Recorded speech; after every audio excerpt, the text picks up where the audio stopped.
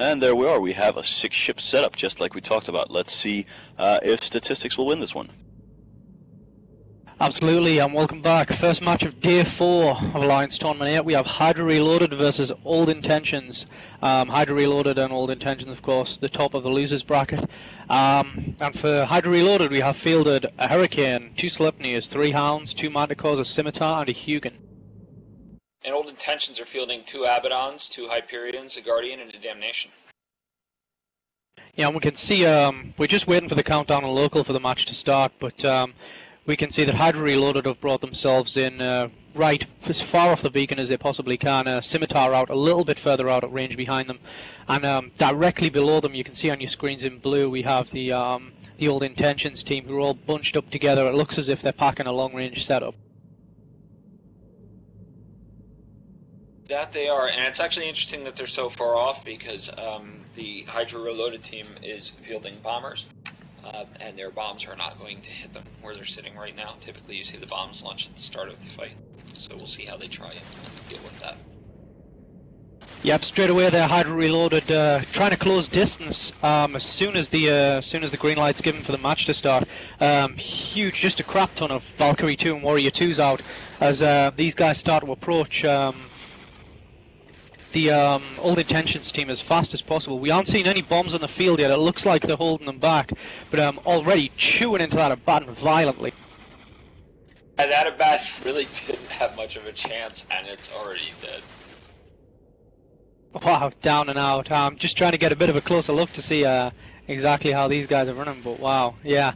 We've got full autocannon fits by the look of it. It looks as if all the Matari ships that HYDRA Reloaded are fielding are all autocannon based, close range, designed just to get in under the tracking of those battleships.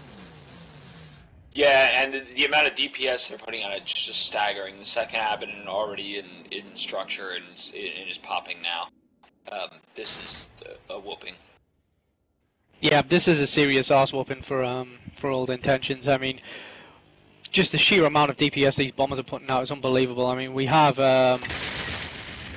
some serious target painting going on as well. Yeah, the HYDRA Reloaded team using the increased damage of torpedoes from their the bonuses from their stealth bombers to their advantage. You can see that Hyperion just melting, absolutely melting.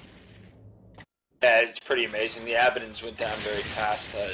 This second Hyperion's going to go down. I'm going to go ahead. I'm going to go out on a limb, but I don't like to do this early in a match, but I'm going to call this for HYDRA Reloaded. Oh, without a doubt, HYDRA have got it. I mean, the Old Intentions team are packing absolutely zero anti-frig support. They have no real way of dealing with these stealth bombers at all. All these stealth bombers have got to do is get in close like they are doing, get under the tracking of these battleships, and that's it. They're done for. As long as you have vision, you can see at home that the Old Intentions team is doing, as I say that, another Hyperion falls for Old Intentions. The Old Intentions team is doing absolutely nothing to the HYDRA Reloaded team. Yeah, I mean, HYDRA have, Ambersant of HYDRA Reloaded there has like probably 5% shield damage, maybe less. These Abaddons just, well, there are no battleships left, but the Abaddons that were on the field just completely unable to track anything. Wouldn't be surprised if the mid-slots on those frigate hulls, the stealth bombers from HYDRA Reloaded, were packed out with tracking disruptors and damps because it looked as if they just had absolutely no chance from the start. Yeah, and that Damnation's at 50% armor now, dropping fast.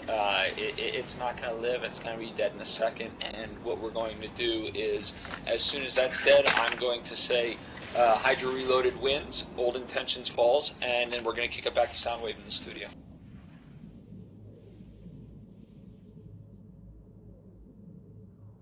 DPS setup, HYDRA Reloaded showing that they really want to be in on the live weekend, and with this bid they probably are. That means they lost last weekend but collected a good amount of help points. They won today, that should put them over the barrier. We look forward to seeing HYDRA Reloaded next weekend. The next match we have at 15:20 Eve is Mortis Mihi versus Perihelion Alliance, so we'll be right back.